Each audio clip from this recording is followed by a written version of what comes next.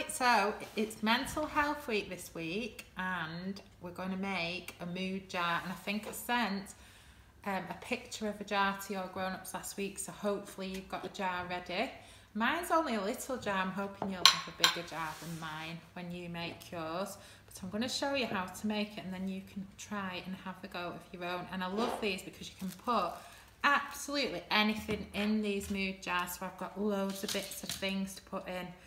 Okay, so the first thing I'm going to do is I'm going to pour some water in the jar. I'm going to fill it up, not quite to the top. I'm going to put it to about there, and then you might have baby oil, but I'm going to use this clear glue, so you can use either. So it's either glue or baby oil. I'm going to squirt some of the glue. Can you see what's happening to the jar?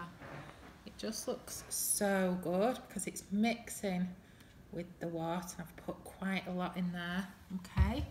And so when you shake it up, it's going to look fantastic. Now it's up to you. You can put some colour in the water, but it looks better, I think, if it's not too dark, because if you put too much colour in the water, you won't be able to see the lovely things that you've put in. So I'm just going to put tiny, see I've done too much there. Just going to put a tiny drop, one drop in there, so not a lot.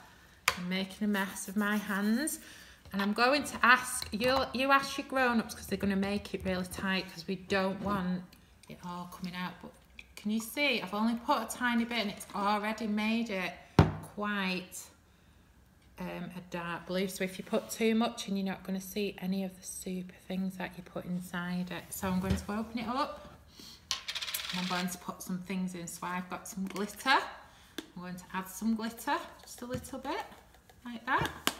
This is the fun bit, this. And I've got some little toys that I'm going to put in. So I'm going to put these in, these little toys in here, like this.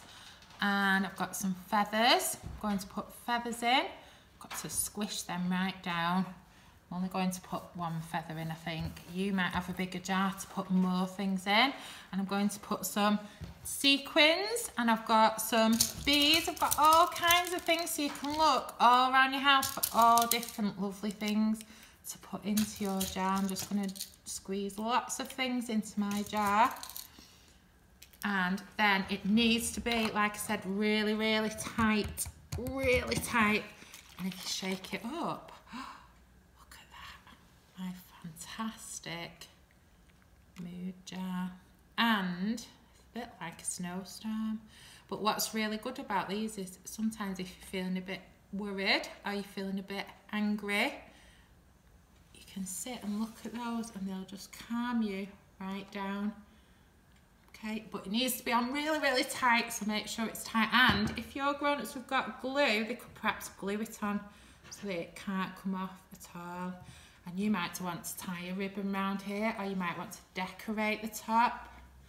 But don't decorate around here because you won't be able to see the amazing things inside. So have lots of fun doing this activity. And I can't wait to see your jars.